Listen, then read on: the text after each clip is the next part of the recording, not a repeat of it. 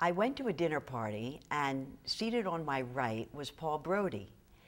And he told me that he was in a play in the West Village and that I should go. So a group of us went, and I went again. It was that good. And that's how I got to,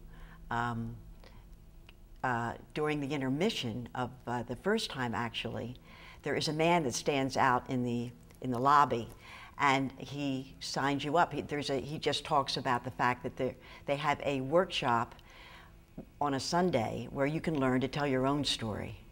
And I was interested in that, so I signed up.